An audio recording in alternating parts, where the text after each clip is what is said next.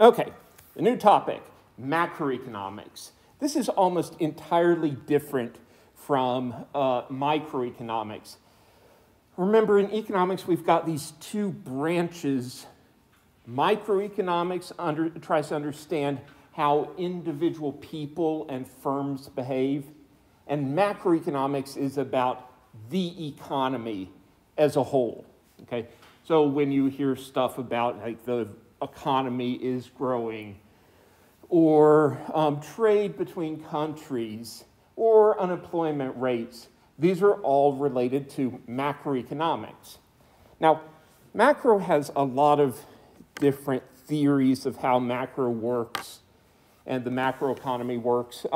It's a difficult subject to understand theoretically because it's very hard to do experiments or to look at what happens across a broad group of, like in micro, we study a broad group of workers over time, factors that impact their wages, earnings, whether they make decisions to stay at home after they have children, whether they make decisions to continue on further in their education, what determines how much a husband works versus a wife.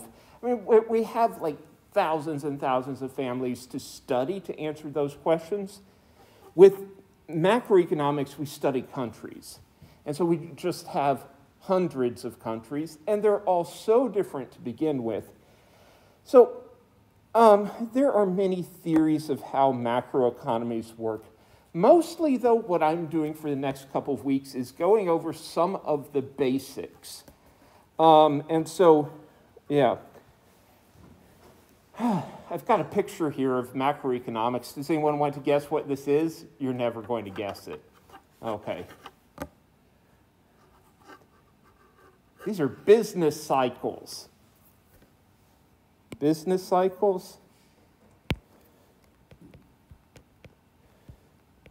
Okay, it's a big deal in macroeconomics the economy tends to grow over time, but it comes and goes in waves. Okay, business cycles. Okay, now this is the type of thing where I'm not going to get into the theory of what possibly causes business cycles and how we predict where the economy is going next. We're going to start with some very basic stuff instead. Okay, first, some important macroeconomic measurements. There are maybe 3 or 4 or 5 important measurements to get you all familiar with macroeconomics. Okay, and these are things that you have likely heard, but no one has really given you a lecture on what they mean. Okay. Gross domestic product is a measure of how much a country produces, okay? Like how much its economy produces. Unemployment is sort of a measure of the health of the labor market, okay? But to be defined precisely, it's the percentage of workers who kind of would like jobs but cannot find them. Okay, and third on the list, inflation. It's a general increase in prices. Guess what? There's a New York Times article this morning saying that we can anticipate increases in prices of certain goods. On average, prices increased by 0.7% since last month. Oh, hang on just a second. Continuing on. Inflation is a general increase in price levels. Things become more expensive over time. You've heard your grandpa talking about how back in the day, a gallon of gas cost 12 cents and yada, yada, yada. Well, I mean, that's not the same as 12 cents today. Just generally 12 cents back in the day went further than 12 cents today. It's called inflation. It's not that gas has become more expensive, has really become more expensive. It's just that the price numbers have changed. Now, if there's another one to add to the list, It's the stock market, but it'll depend on how much time I have over the semester. The stock market is a complicated thing. Okay, so let me get started. Gross domestic product. The gross domestic product is defined as the market value of all final goods and services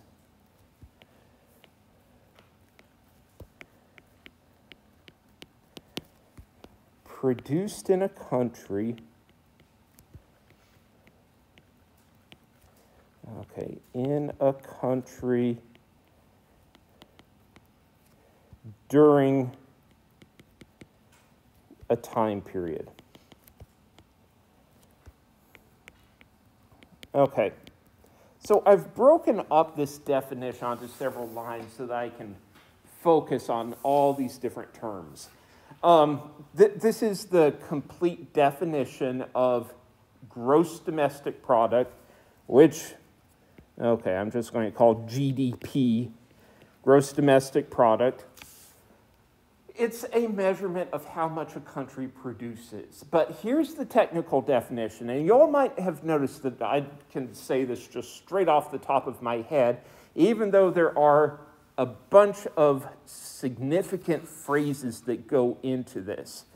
Okay, so to measure the value of what a country's economy produces. Okay, so by the way, I'll start at the bottom. In a country during a year. Okay, so at least usually a country during a time period, and usually a year. So you'll hear about U.S.'s GDP in 2020, for example. That's how much the United States as a whole produced in 2020. You might hear about GDP in China in 1990. And again, it's a measure of how much was produced in that country during a time period. Usually the time period is a year. Usually it's a country, though it's also valid to talk about the GDP of California or New York or like any political geographical area, I suppose. Okay, but these other phrases. GDP is the market value of what a country produces. In other words, the way that we summarize how much a country produces is not like, well, the United States produced 12,000 tons of wheat, it produced 500 cars, it produced 7,000 haircuts. We don't describe every individual item. Instead, this measure GDP summarizes what a country produces in terms of the market value. Okay? So again, instead of just a list of what the country produces, let's summarize those items by giving the market value of the items. Okay. Next, I'll stress the word all. At least theoretically, it's supposed to be everything produced in the country, okay? Though final goods and services only. So remember, in our model of how things get produced, there are the factors into production. Firms produce the goods and services that consumers want, but there are factors that go into production. Any of the intermediate factors that go into production are not counted in GDP. So, if a farmer grows wheat and sells that wheat for $100 to a bakery that produces bread that it sells for $500, the only thing that gets counted in GDP is the final product. Okay, the $500 worth of bread that goes to consumers. The wheat, which is an intermediate good, does not get counted. Okay, produced I mean, so this is not counting the value of things that are already owned. You know, if the United States has a wealth of cars that already exist, that's not what GDP is calculating. It's calculating how much gets produced in that time period. Okay, so the final thing is that, okay, gross domestic product, sorry, just blanked. Okay, gross domestic product is sort of like the income of the country. It's what the country produces and sells. Okay, so historically, for hundreds of years, economists have been interested in the general question of what makes a country wealthier. In fact, really the first economics book, like modern economics book, was written by Adam Smith, is the father of modern economics. His book was called On the Wealth of Nations. So, I mean, again, this is essentially the first economics textbook, almost. But he laid down many of the theories that we currently follow. And so the basic idea behind consumer surplus, producer surplus, the idea that in the absence of any externalities, a free market, an unrestricted market, will maximize total surplus. And that everyone, the idea that everyone behaving in their own self-interest will be good for others. Okay, so he has in his book, On the Wealth of Nations, he has an example of a butcher in a town wanting to make as much business as possible.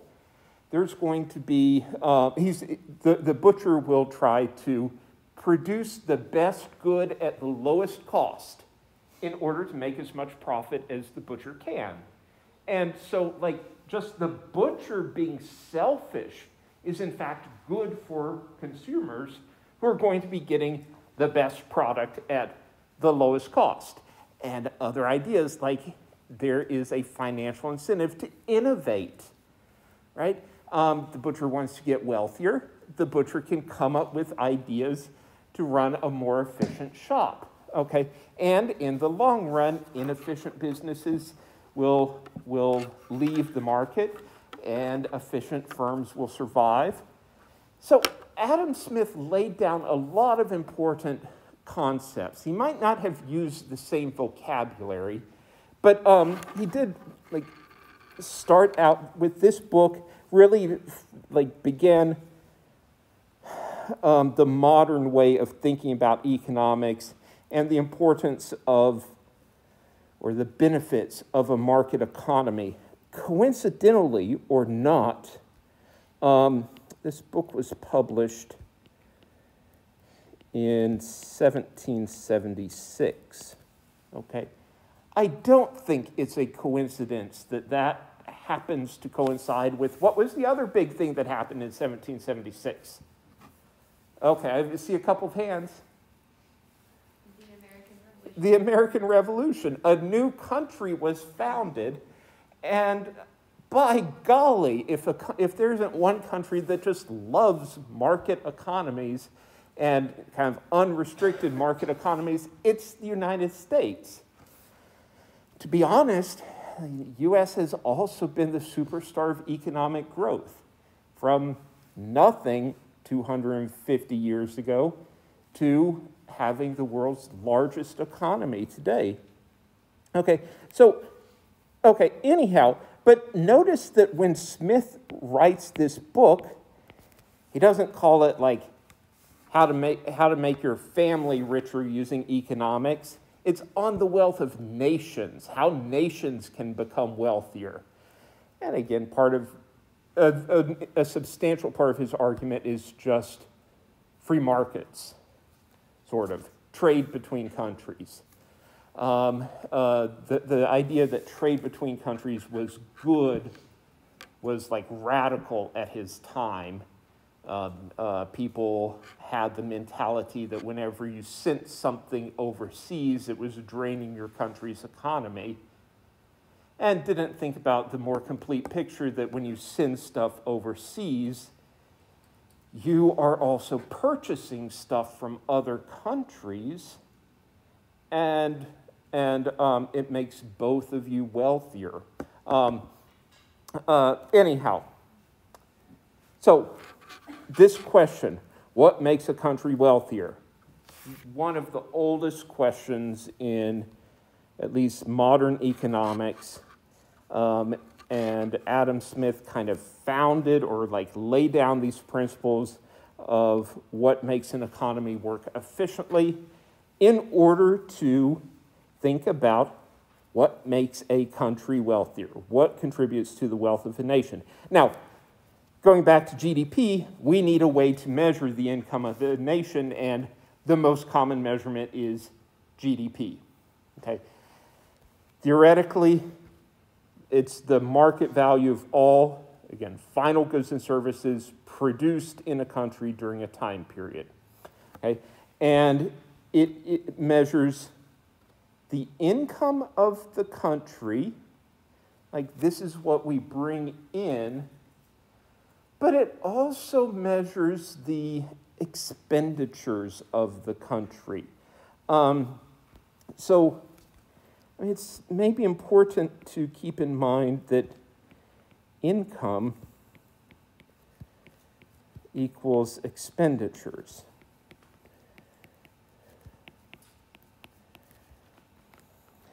The more a country produces, the more it can spend on things. Okay? And it can spend on a handful of things. It can spend on consumption goods for people. It can spend the money on investing in economic growth. It can spend the money on government programs. But the more that we have on the left-hand side here, like more income the country produces, the more expenditure it has. Okay? So, and I think it's hard to argue that more expenditure, like being able to purchase more stuff, whether it's consumption goods, investing in the future, or government programs, just the potential to purchase more stuff is good. Okay, and this statement is like income equals expenditure. This is like true. This is identity. Sometimes we say this is an identity because it has to be true. For example, maybe a simpler example is that for an individual person,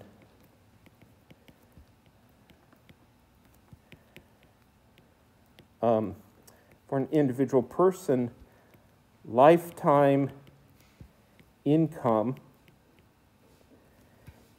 equals lifetime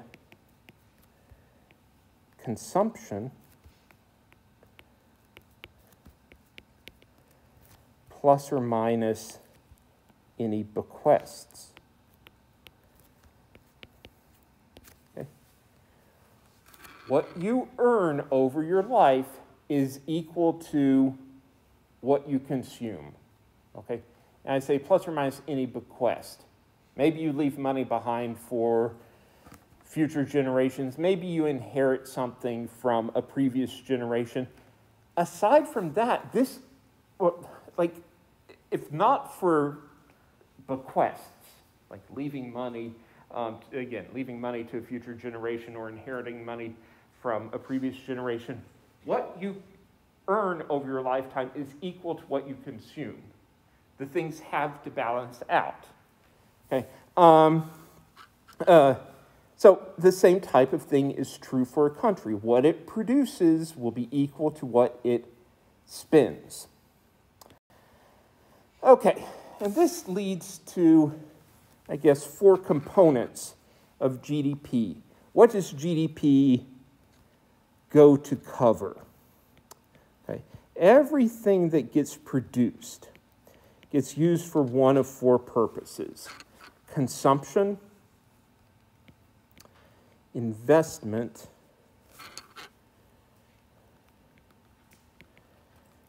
government expenditures,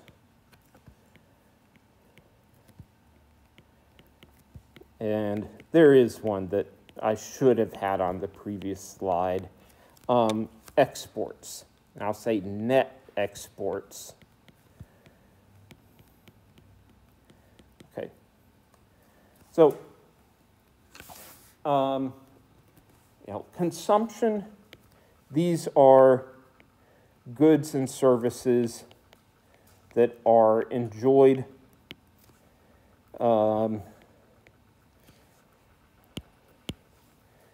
enjoyed by people.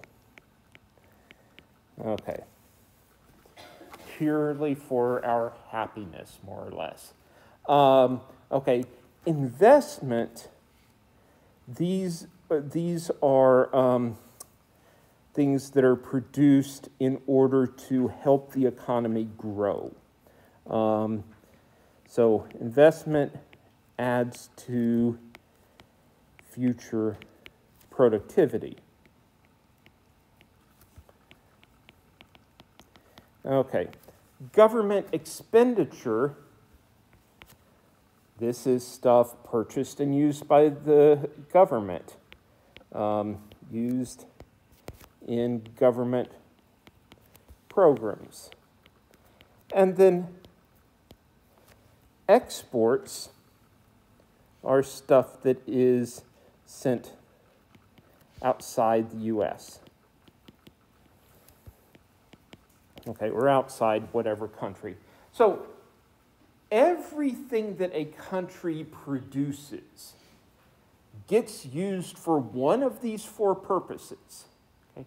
Every widget and gadget and doohickey and service produced in the United States goes to one of these 4 things. Either it's a consumption good, something that makes people happy when they enjoy it, or it's investment, like it's building a new factory building a new factory that's going to produce stuff in the future, or building a new bulldozer. Okay, things that are going to contribute to productivity in the future. Okay. Government expenditures. Okay, this is the 3rd use of stuff that the U.S. produces. Some of it goes to the government. It's used by the government, for example, to build roads, to fund the military, to pay for. Actually, let me back up on that last one. Okay, so it is stuff that is used for one of those purposes. And the final thing is, if something is not used for consumption, investment, or government, it gets sent overseas. Okay. Now, I write here net exports. Net exports are exports minus imports.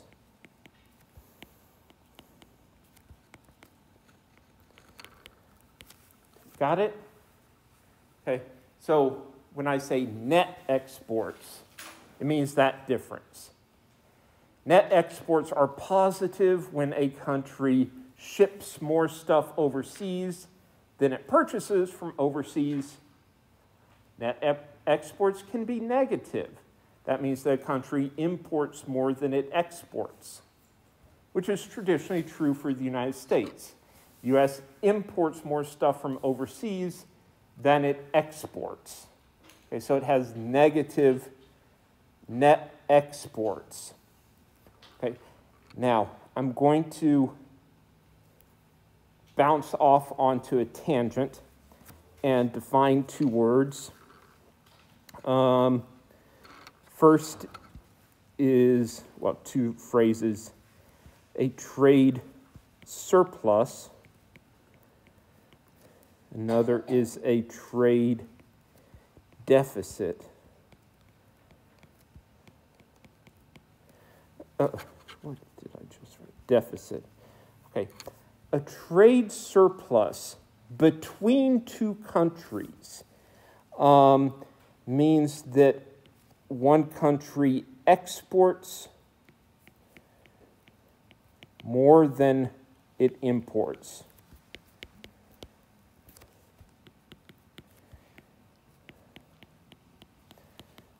Okay, actually I should say we can describe a country's trade surplus with another specific country or with the rest of the world. Okay, a trade surplus occurs when a country exports more. A trade deficit is when a country imports more than it exports.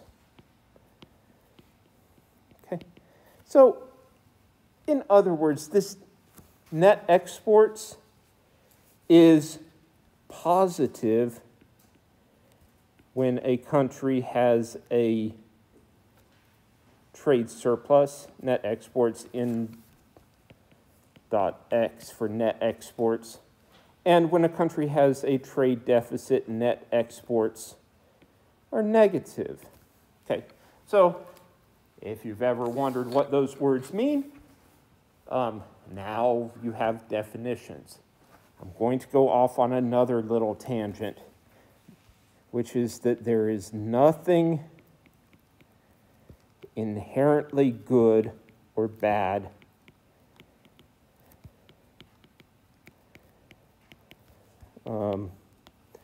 nothing inherently bad or good about a trade deficit or surplus.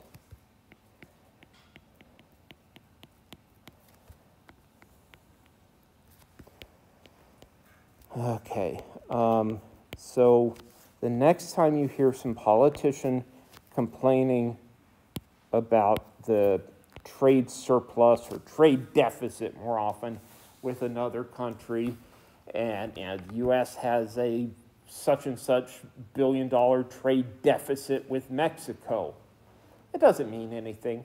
It really doesn't. It has more to do with accounting and what goods and services get counted as produced in the U.S. versus are not produced. And it's complicated. But anyhow, recognize trade deficits and trade surpluses are not inherently good or bad. In fact, in one interpretation, probably the best interpretation, is that trade must always be equal in the two directions. And the reason there appears to be a trade deficit or surplus has to do with essentially accounting problems. That if the U.S. if U.S. Factories produce some widgets that get shipped overseas, let me flip this around. If a Chinese factory produces some widgets and ships them to the U.S., and meanwhile, a U.S. company ships a like ships like a technology expert to China to do work, to provide services, those two exchanges might be equal and opposite, but they don't get treated the same in counting surplus. The American who goes to work overseas and bring that money back to the U.S. does not get counted as part of trade, even though the goods that get sent over to the U.S. and money sent back to China, that does get counted as part of Chinese GDP and part of Chinese trade. It's all essentially an accounting mistake or interpretation. But the money that goes from the U.S. economy to the Chinese economy, or the goods and services that go from the U.S. economy to the Chinese economy, must exactly balance the goods and services that flow in the other direction. Okay. Anyhow, so I've talked about these components of GDP.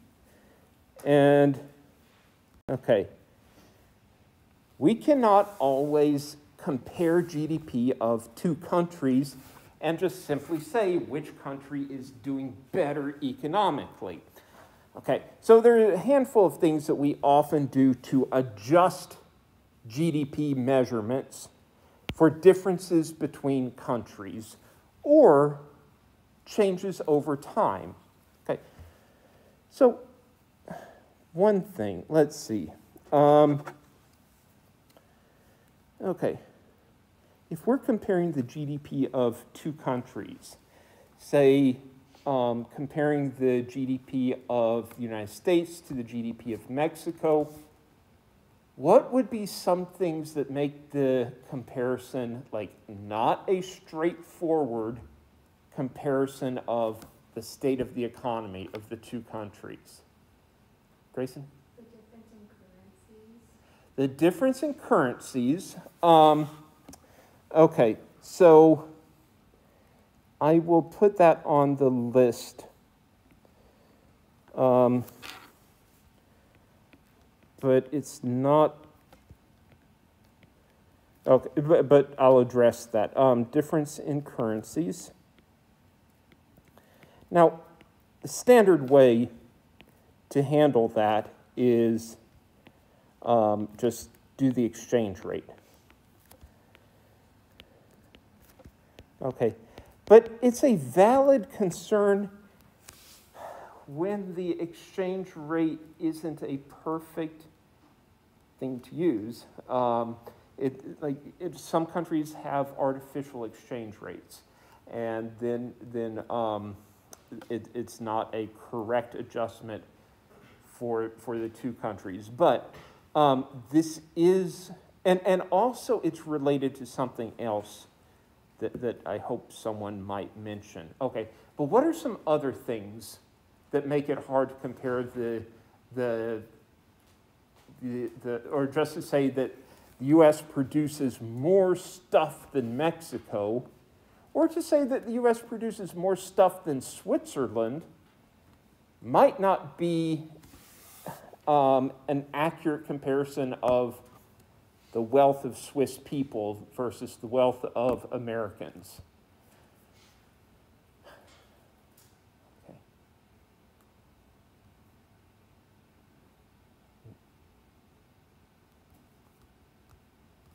Okay. I'll mention one thing is that everything else the same,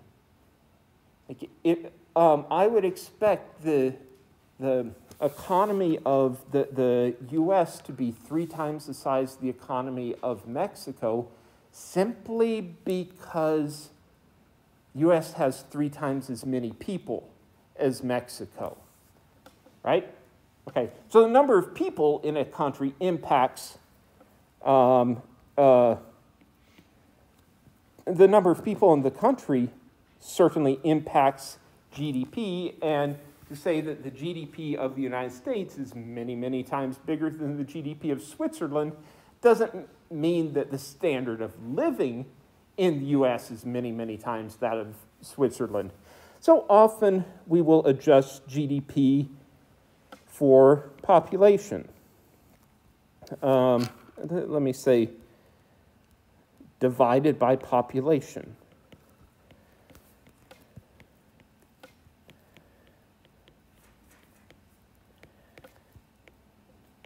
Okay, so, and then we tack on the phrase per capita. Okay. Per capita, that's Latin for literally per head, but per person. Okay, so a very common adjustment that you'll see when discussing the GDP of two countries or looking at GDP of a country over time is that it will be expressed as GDP per capita, and that simply means divided by the size of the population. Okay, so next, okay, another concern comparing two countries.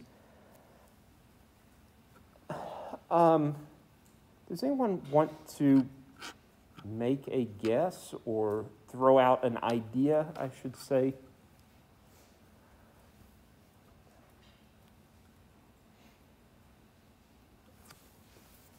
Okay, cost of living.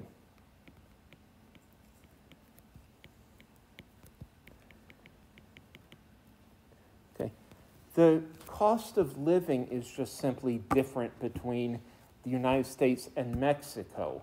In general, most things are less expensive in Mexico, especially things that are labor intensive are less expensive in Mexico. Things in Switzerland tend to be more expensive. So, and this is even after adjusting for differences in the exchange rate. So, when I lived in Mexico, and this has been 15 years, I rented an apartment from a colleague of mine at the university who was gone for a couple of years. He didn't want to sell his apartment. And he also didn't want to lose his cleaner because she was so wonderful. And the cleaner would come in once a week. So one of the terms of our subleasing it was we had to keep the cleaner. And she'd come in once a week, about 10 or 11 in the morning, and she would just work until everything was done. Like, she would clean out everything in the dishwasher. She would, in the refrigerator, throw out old food, wipe all the shelves, just have it beautiful. She would wash all the laundry. She would iron my socks. She would rearrange my closet in ways I didn't like, but she'd do this every week.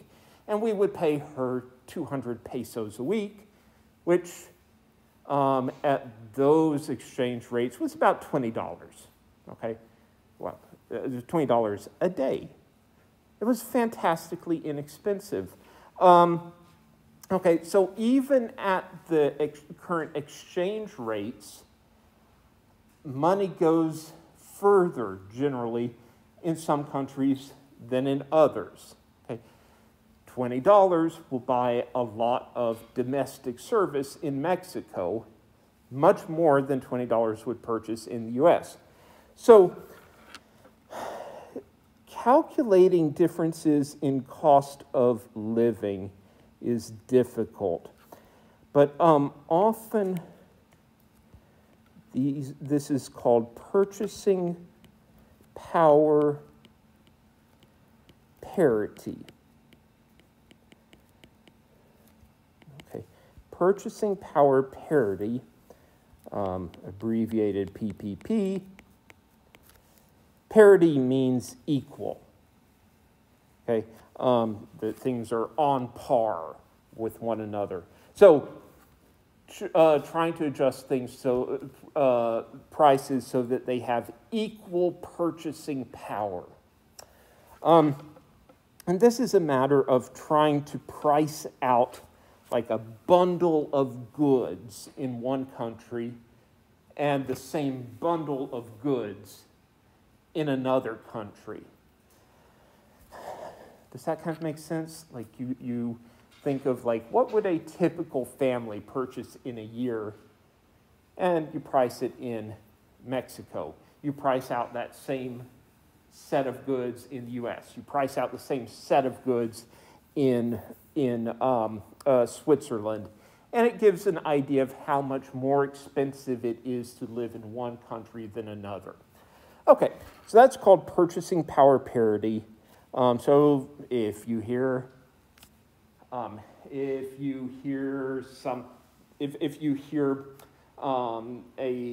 description of GDP in such and such country, per capita PPP, the PPP means adjusted for cost of living. Okay, now, just an interesting idea. There's a news magazine called The Economist. Okay, which is a great news magazine, especially for topics that relate to economics. And every year, they track the price of Big Mac hamburgers.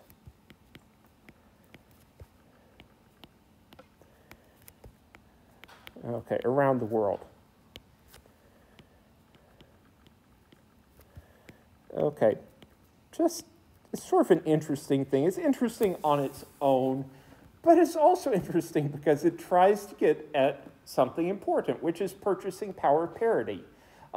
It's a simpler approach than pricing out a complex bundle of goods that families might want.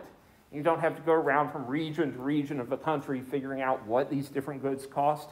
Big Mac, it's very simple to see what the price is. McDonald's restaurants are all around the world, right? A Big Mac hamburger is a standardized product, and it uses kind of a representative amount of like labor, agricultural inputs, capital, machinery, like a fairly balanced mixture of those different things. And so maybe it represents what the cost of living is in that country.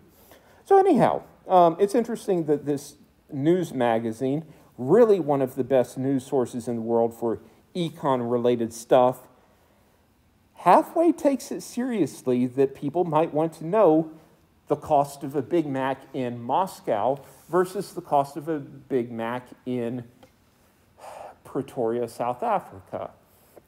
Okay, now, a third adjustment is for inflation.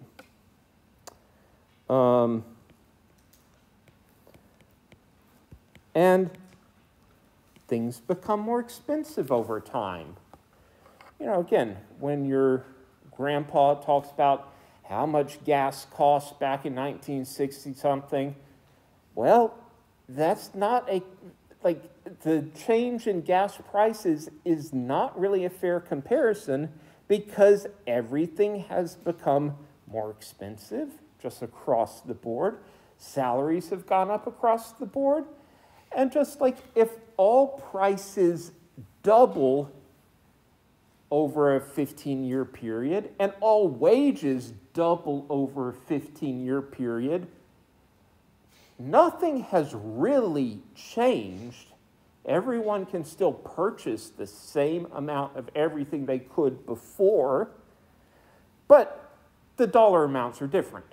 And so if we measure the dollar amount of GDP, it would have doubled, but purely because of inflation.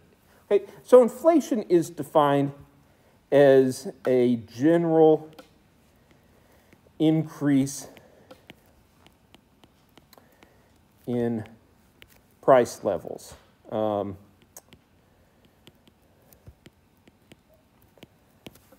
Okay, just like if everything increases by 3% from one year to the next. Okay? And economists use two terms to discuss money over time. Nominal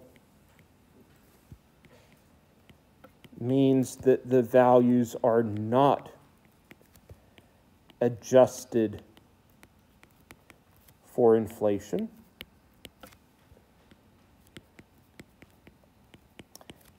Whereas real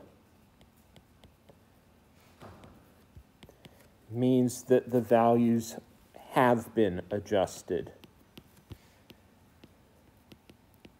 for inflation.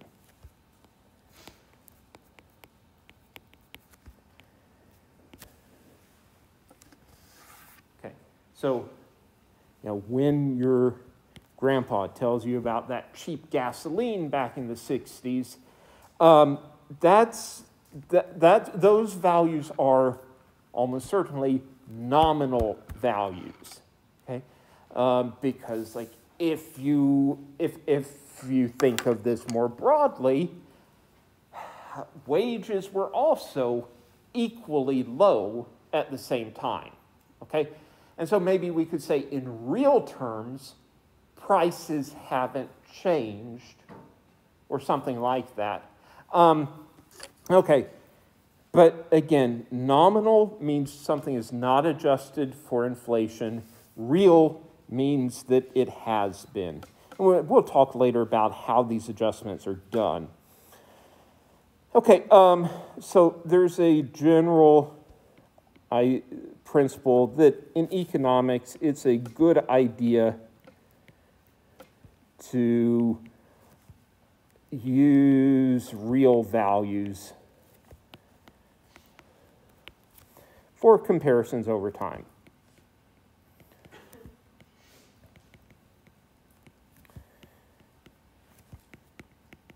Okay, got it? Okay. Don't talk about what nominal prices were 20 years ago or what nominal wages were 20 years ago. Adjust that. And so, you might hear a description of, like $25,000 in 1990, and then maybe it's described as something like equivalent to $40,000 today. Okay. You see the difference between a nominal value there and a real value. That wage of $25,000 or price of $25,000 in 1990, that's a nominal value, and it's been converted into a real value. Real values usually need to be expressed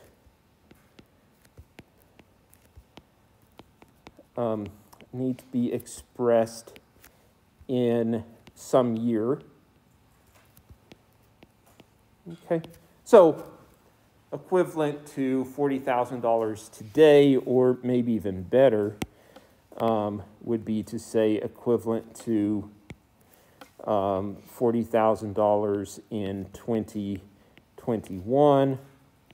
Okay, but the real value needs to be expressed in terms of some year. Okay, whether we're talking about things in 1990 dollars or in 2021 dollars or some other year. Okay, so let's see. Use real values. Okay, got it? Okay, there might be an exception to this, which is when we're doing percentage changes.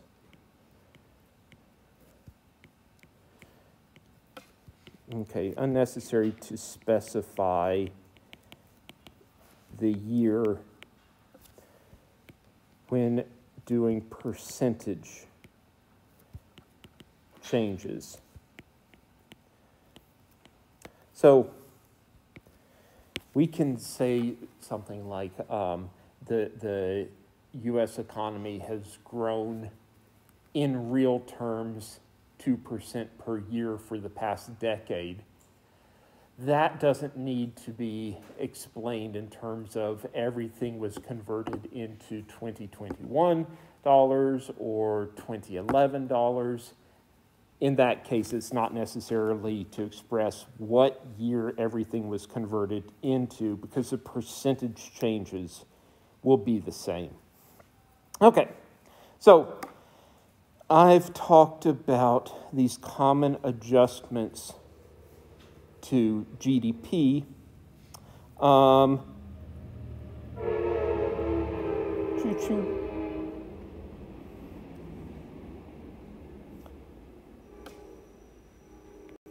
Okay, now I'm going to come to something called the National Income Accounting Identity. Okay, here is a basic idea that I gave you all a few minutes ago. Everything that a country produces goes to one of four purposes. The end. Consumption, those are the things that we enjoy. Investment, that's stuff that makes the economy more productive in the future. Government use, or it gets exported. Okay, everything does. Okay. This is called an identity because it must be true. It's also a useful way of thinking about what happens in the economy.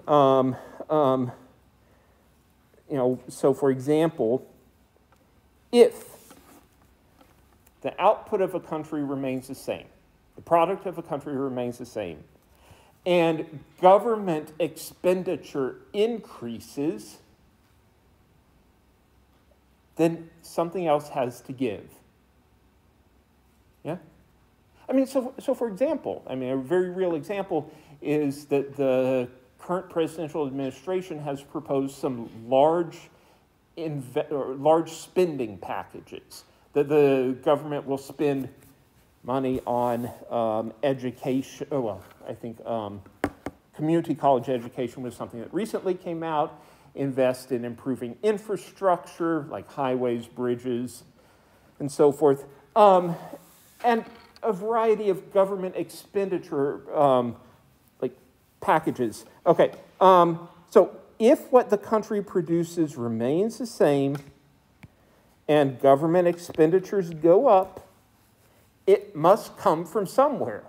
So either the country is exporting less, or people are forced to consume less, or the country invests less in the future. Okay. Make sense? Okay. I mean, so I'm also teaching you all something important about politics or economic policy. And I think this part is unavoidable. Now, the hope is, oh, by the way, so as much as I would like for the government to give out free ice cream to everyone, to have like free ice cream as part of government expenditures, it does come out of something. Now, the hope is that some of these things, some of this government expenditure will effectively be investment that increases what the country produces in the future. Okay? And by the way, when it comes to improving infrastructure, highways, bridges, airports, that is absolutely a reasonable thing to believe. Or when it comes to investing more in education. And I am very, very supportive of community college educations. The idea that community college might be free for every high school graduate would be outstanding economically, just to ensure that everyone has access to training in some trade. Okay, so I think of those things as potentially essentially investment. But, okay, you get the general idea. When it comes to something like government stimulus checks, that's just pure, actually, it's tricky. So that's not a final good or service. Let me not say anything about government, about stimulus checks, because I'm talking about what a country produces. Okay, so, by the way, cash is not something that a country produces. So when it's a government check to someone, that is not part of GDP. Okay, so anyhow, if you just think even physically, what gets produced in a country, like the physical goods that get produced in a country, go to one of these four purposes. Again, it's like a car that gets produced. Either it's going to get purchased by some person who gets to drive around in it, or it's purchased by a company that uses the car to do whatever the company does, or the government purchases the car to do government stuff, or the car gets shipped overseas. But there's no fifth option here. Okay, everything goes towards one of these four purposes. And this leads to something that described as the national income accounting identity. Okay, identity means an equation that must be true. Okay, and this identity is usually written as y equals c plus I plus g plus x. Okay, what a country produces y. I think that's the one abbreviation here that doesn't have any logical meaning to it. But, okay, what a country produces, that's y. C is for consumption, I for investment, G for government expenditure, X for net exports. Okay, so again, this X, net exports, that's the difference between exports and imports. Okay. And as I said just a minute ago, it's a useful way, among other things, it's just a useful way of keeping in mind that this equation must always balance.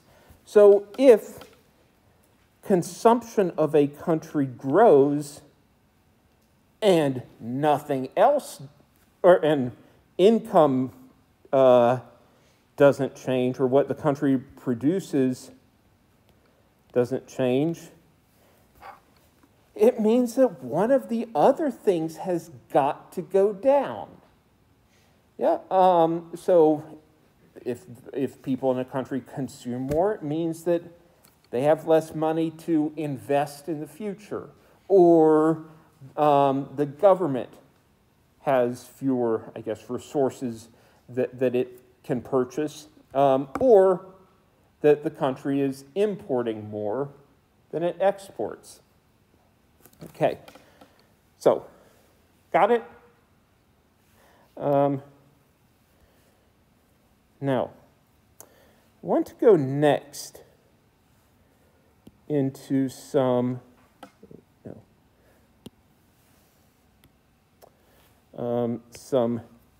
limitations of using GDP. Okay, so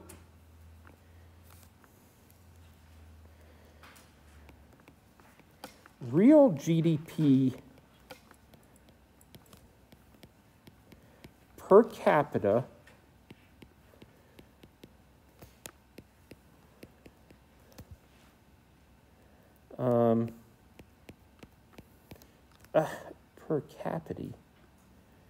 per capita is sort of a measure of how wealthy each person in a country is, how wealthy each person is on average. Okay. But it's not perfect. Oh, by the way, let me just jump off onto a tangent.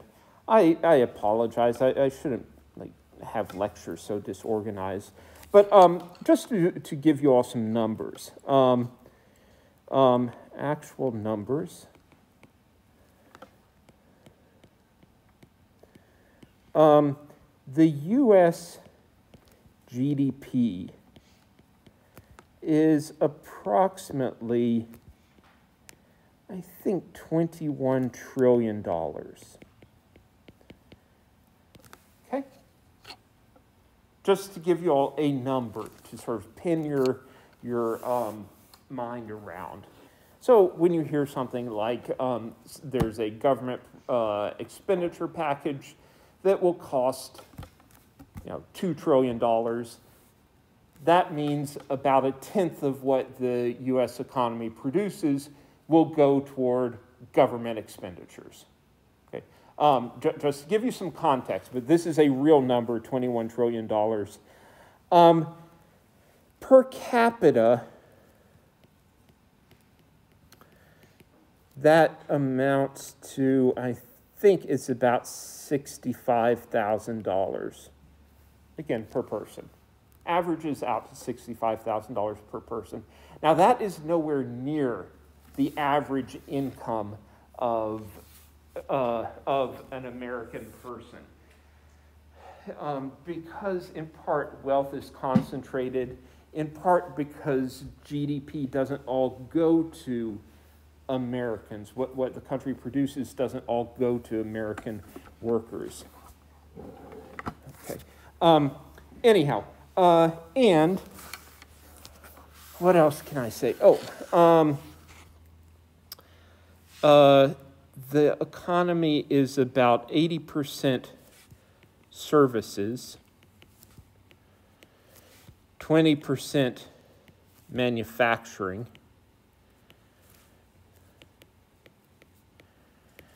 and about 1% agriculture. Okay, so got it? By far, the U.S. is an economy that produces services, though it has a substantial manufacturing sector. Okay, agriculture is a pretty minor thing, but I suppose it is the third largest part of the economy. Okay, anyhow, so all of that was kind of an aside. Now, getting to this topic, real GDP per capita is kind of a measure of how wealthy a person of a country is on average. But it's not a perfect measure, and I've brought up maybe 3 ways that it would be appropriate to adjust GDP. Well, sorry. Real GDP per capita already. Actually, no. Sorry. I back up even further. PPP, I should add in. Okay. Sorry. Is approximately how wealthy a person is. Okay, and we've talked about those 3 adjustments. Real, adjust for inflation. Per capita, adjust for population size. PPP, adjust for the cost of living. But it's still not perfect. And so some things not included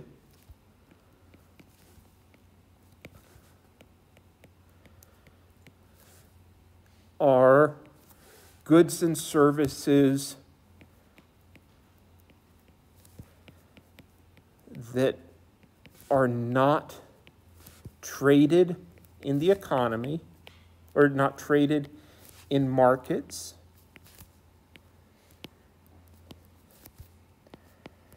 Okay, so for example, home production.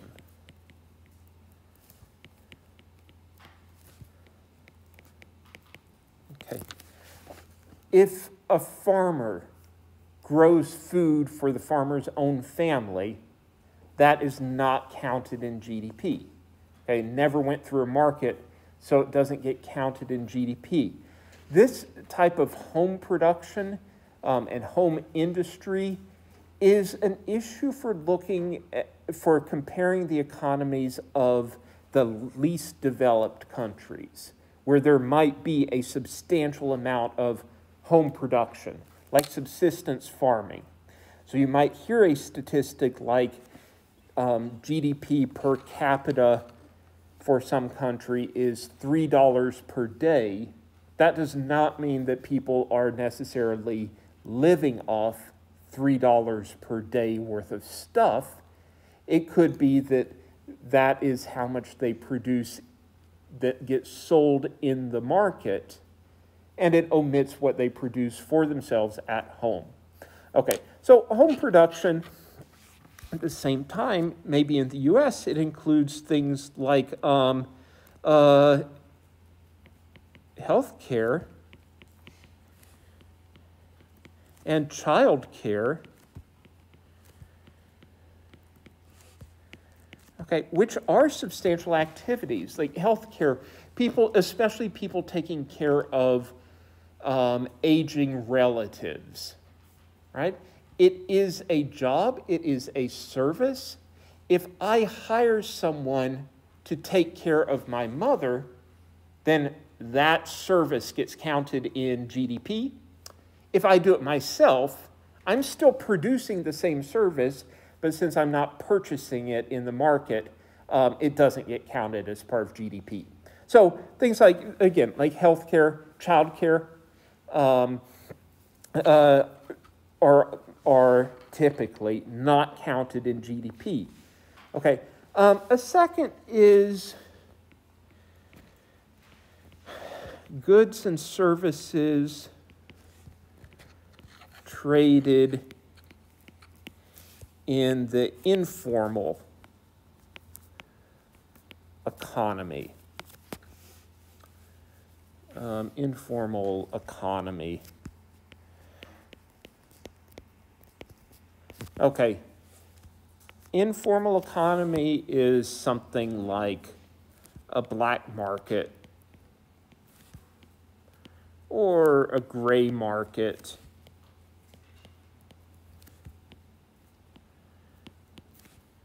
Okay, and so you all get the idea of a black market, or maybe a gray market is something that is less, sounds less horrible. The term economists would probably prefer is informal economy. So, of course, this does include the value of, I don't know, outright illegal things that might get produced in a country. But it could also, like gray market, think of like cash under the table types of jobs.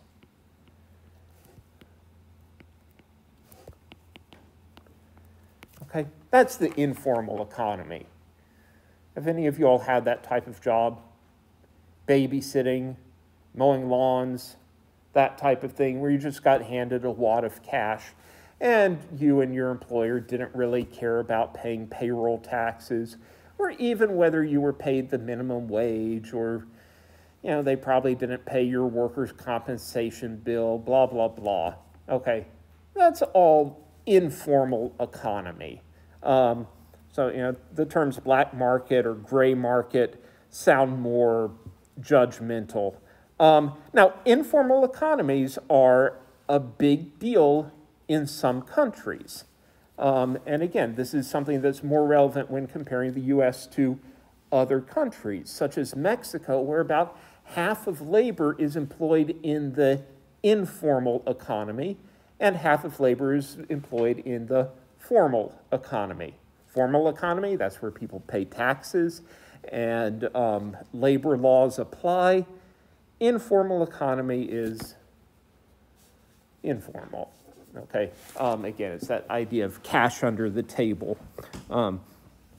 Okay, now, how do we include things like the sex industry or illicit drugs? I mean, a country could be producing those things and producing a lot in those industries, but again, as part of the informal economy, they very well might not be counted. Okay, so got these sort of objections. A final thing is average is not the same thing as typical. So, like, the adjustments we make for things like per capita, it's the average income, but it's not a great measure of typical. And, right, you all know that there are times when the average is not very normal. Yeah? Have you had a stats course? Okay, you've had a stats course. You've been told that there are 3 measures of central tendency or something like that. They are the and I'll start with M. Okay, mean, median, mode. Great, okay. And you hear statistics like the average, this is the one that I would always use when I taught stats, the average cost of a wedding is like, I don't know, someone give me a number if you've paid attention recently. Anyone consulted a website? Okay, something like $30,000 to $40,000. Okay. Now, this is far from what the typical American family spends on a wedding, which is more in the range of $4,000 to $5,000. Okay, the typical or median family might spend $4,000 or $5,000, but the average can still be $30,000 because of what? How does this happen? How's there such a big difference between the median and the average? You have a few large, go ahead. Yeah, outliers, a few large values will pull up the average. Okay, so, you could have, I don't know, about 10 families spending nothing on a wedding and 9 families spend nothing on a wedding. One family spends $300,000 and averages out to $30,000, even though that's very different from the experience of most people. Okay, so average might not be typical, especially when there is inequality.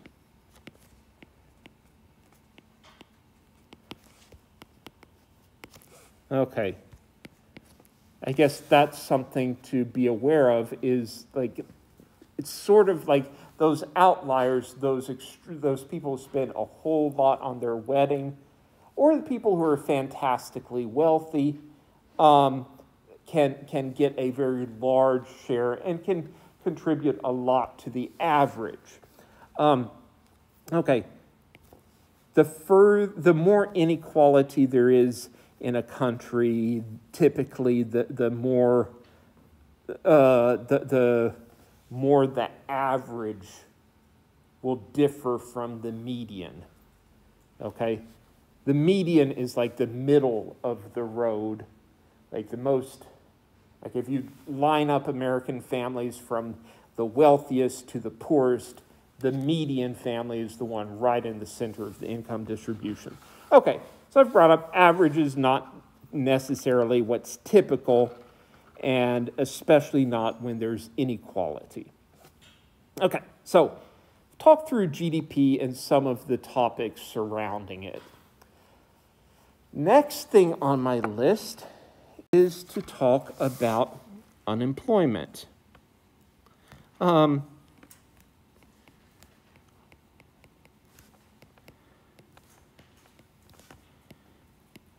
Okay, so again, this is an important macroeconomic variable. If you listen to the news on the macroeconomy, you will hear about the unemployment rate, especially over the past year. Everyone's been obsessed with what's happening to the unemployment rate. Okay, so what exactly is it? That's what we're going to do now. So there are maybe two things to be aware of with unemployment. One is it can mean one of two different things. Okay, it can mean receiving benefits,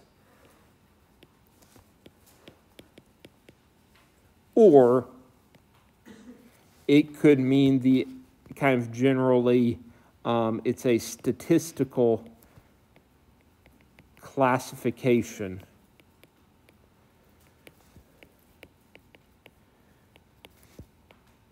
Okay. Talking about unemployment in terms of the number of people receiving benefits or jobless claims is less common.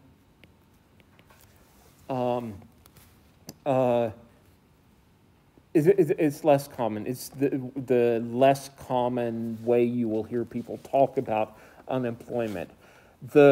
So just to make you all aware, there are a variety of programs in the U.S. known as unemployment insurance. Okay. And this is what people typically think of as unemployment benefits or jobless claims. Basically, the way that unemployment benefits work is the programs were set up as essentially insurance. You know how like your car insurance or your homeowner's insurance or your health insurance pays you money when something bad happens to you and it's not your fault? Okay, unemployment insurance was intended to be something similar, or is something similar. It's an insurance policy that pays off if you lose your job through no fault of your own. Okay, and then these unemployment insurance programs, again, that's what people describe as receiving unemployment benefits. They are a fraction of earnings, fraction of typical earnings for the worker, and they have a limited duration. Okay, so for example, in North Carolina, a worker who loses a job through no fault of the worker's own typically receives approximately 50% of their typical salary for up to 15 weeks.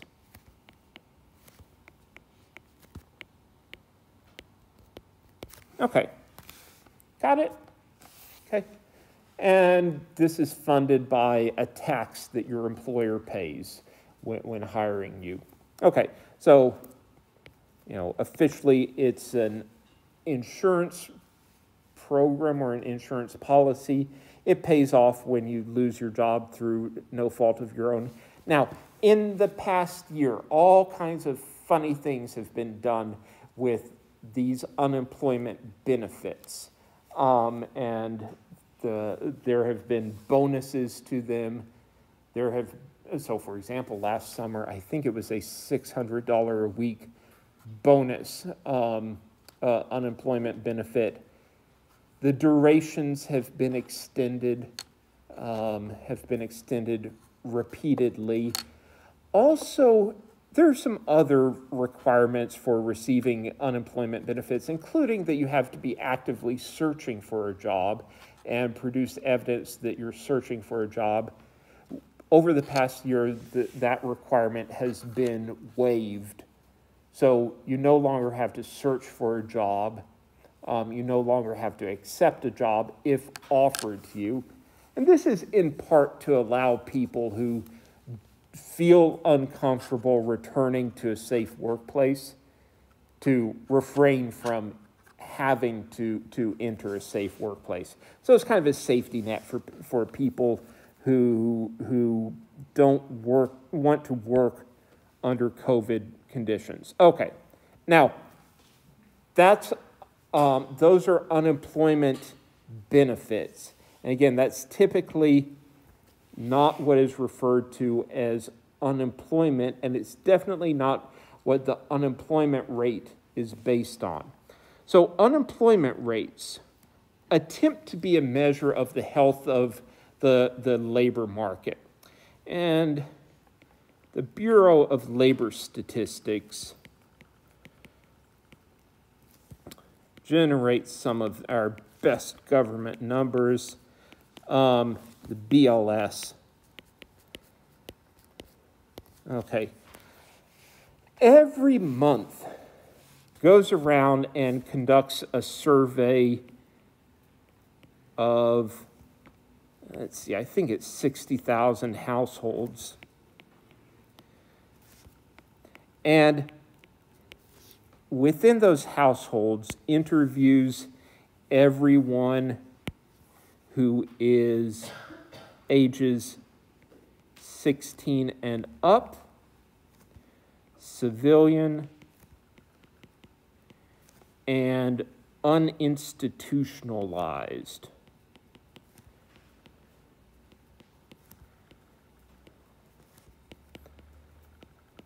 Okay. All of these people are surveyed.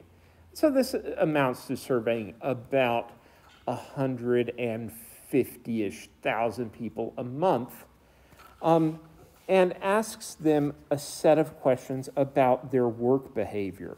Now, just to clarify, again, this group, 16 and up, civilian, uninstitutionalized. So that means that they are not living, uninstitutionalized means they're, for the most part, not in the prison, not in the military, even though that's redundant, not living in an assisted living facility or something along those lines.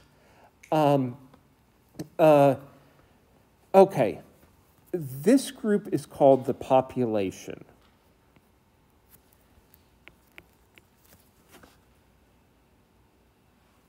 Okay.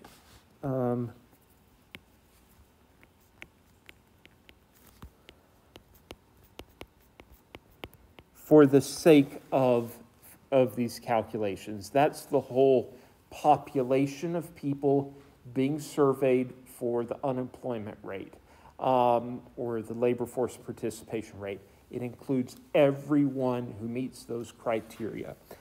And then among the questions that the BLS asks basically the classification of being unemployed is based on two questions. The first of these is, during the past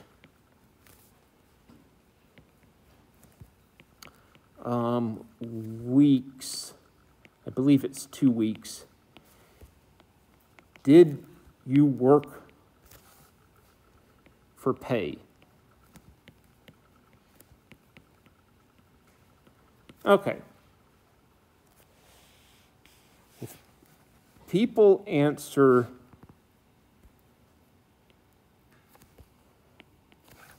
people can answer no or yes. If a person answers yes, then the person is classified as being employed.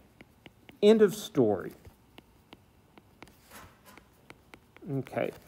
If the person says no, during the past 2 weeks, I did not work for pay, Then there's a follow-up question.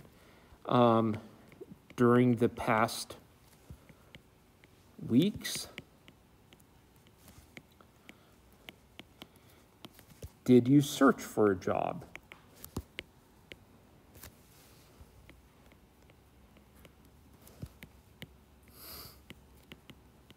Okay, and to this, person can again answer no or yes.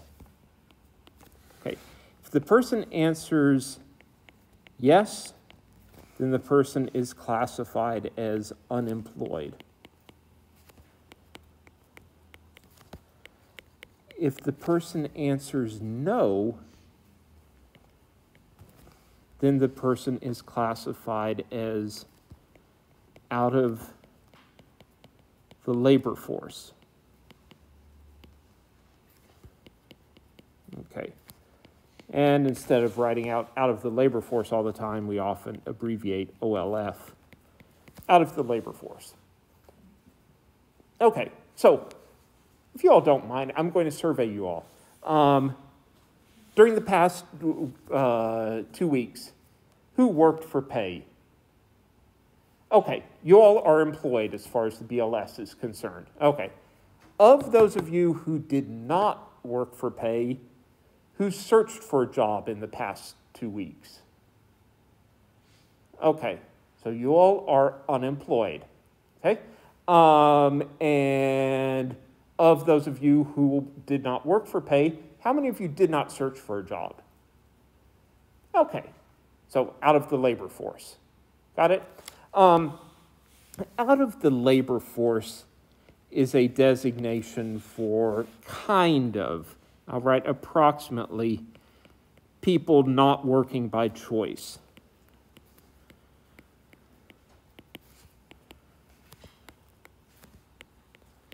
So, think of students and homemakers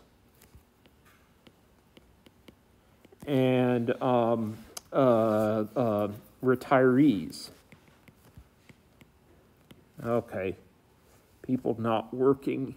I'm going to add something in the market by choice. Okay. I think many homemakers would say correctly that they do plenty of work. It's just not in the formal labor market. Okay, so OLF is a classification for people who sort of don't want to work and are choosing not to work. People who are unemployed are people who would like to have jobs, but they don't have them. And employed are people who do have jobs. Okay. The labor force is defined as the number who are employed plus unemployed.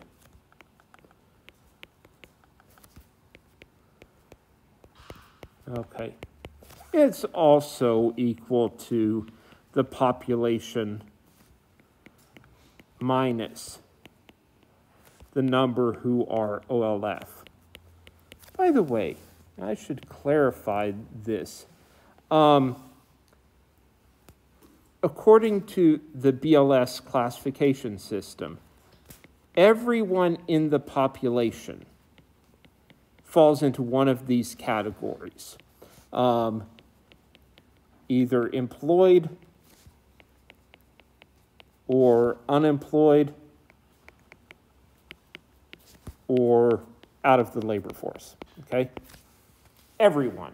Those are all the categories. If you add up the number of people employed plus the number unemployed plus out of the labor force, it adds up to the population. Everyone in the population belongs to exactly one of those groups. Yes?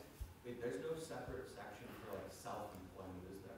Like if you're self-employed, is there a separate, classified differently? Okay. Is there a separate classification for self-employment? The answer is for this, no. Okay? Really, like the first question, during the past weeks, did you work for pay? And that includes self-employed work. Yeah. Okay, so, yeah. So self-employed people are typically among the employed. Now, the BLS, to its credit, BLS asks more questions and does get at self-employment. But for unemployment statistics, these two questions are essentially all that matter. And your responses to these two questions determine where you're classified. Like, when I asked those two questions of the class, I did a perfect job of deciding or identifying where you would be classified by the Bureau of Labor Statistics. That is almost exactly how it's done, which I bring this up so you'll understand what unemployed means and it doesn't mean. Okay? In particular, unemployed doesn't mean without a job, because people who are out of the labor force also don't have jobs. The majority of people who don't have jobs by choice and are therefore out of the labor force. Okay, so let me write down this summary. No,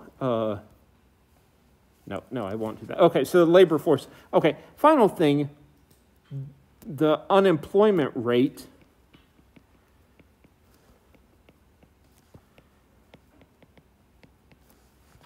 is the fraction or the percentage of the labor force that is unemployed. So unemployed divided by the labor force. It is not the percent of the population that is unemployed. It's the percent of the labor force. Okay. Another thing, another important statistic sometimes is the labor force participation rate.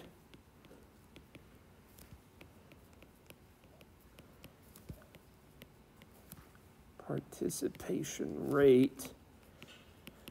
Okay, LFPR, which is the size of the labor force relative to the population. Okay, the percent of the population who are in the labor force. Okay, often this is, yeah. Two things. It's 12:10. Yes. And sorry to interrupt your lecture, but I saw in the middle there was a writing assignment due May 2nd. Okay. Yes. Okay. Just a second. Yeah. Labor force participation rate, it's the fraction of the population in the labor force. Often this is described for subgroups of the population. So like the labor force participation rate for women versus men, for black workers versus white workers, labor force participation rate for people over 60. Okay, so anyhow, you've got these two statistics. And